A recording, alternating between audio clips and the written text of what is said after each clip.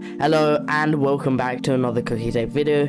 In today's tutorial, I'm going to be showing you how you can make a simple leaderboard inside of your Roblox game. Before I head into this tutorial, I'm just going to show you how it's like to have this leaderboard. So let's click on the play button and then you'll see the leaderboard come up, and then after that I'll explain on how you can make this inside of your very own Roblox game. So let's give it a second to load in. It might take a while.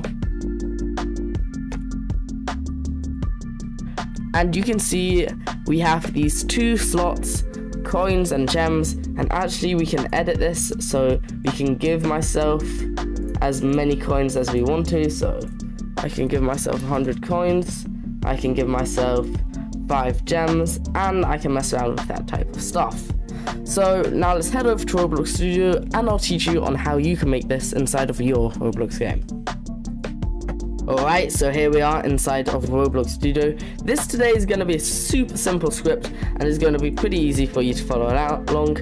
And most of these leaderboards are pretty complex, but keep in mind this leaderboard is not auto-saving. In the future you can expect an auto-saving tutorial coming soon, but that's not the time for this now this is not the time for that. So I'm just going to be giving you the basic leader stats understanding.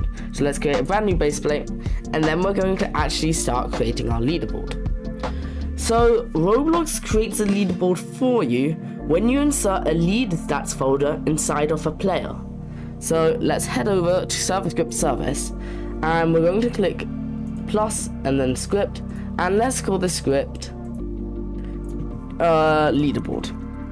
Now we're going to create a folder inside of this and we're going to be calling this leader stats. Now let's say local leader stats inside of our scripts equal script.leaderstats, and now we're going to say game.players.player added connect function player.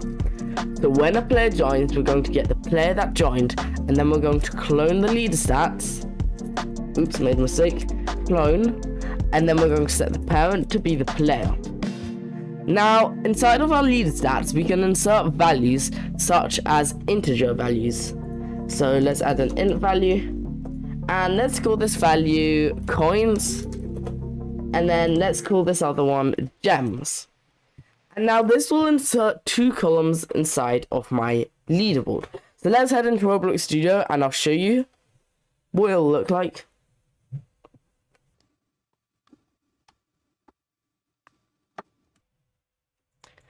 And you can see we have coins and gems. And now if we head back and we remove one of these integer values, you can see we have just gems. And we can make as many columns as we like. And let's call this one. Well, of course, you can't add them, but you can remove them. So just keep that all in mind. And of course, we can customize it. And if I were to remove gems, you'd only just have the gems column.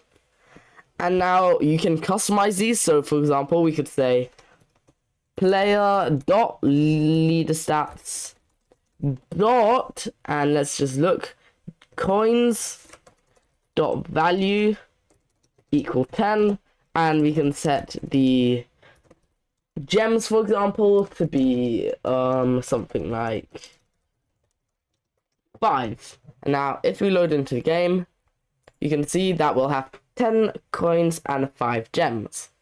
And of course you can customize this inside of your Roblox game. You can create parts that give you points, you can do all of that stuff.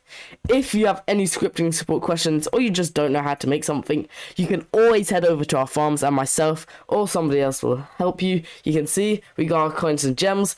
Today's was a particularly short tutorial, but I hope this helps with your basic scripting needs. Thank you for tuning in. Once again, if you have any issues with your script or you don't know how to create something, feel free to head over to our forums. Thank you for tuning in, and bye-bye.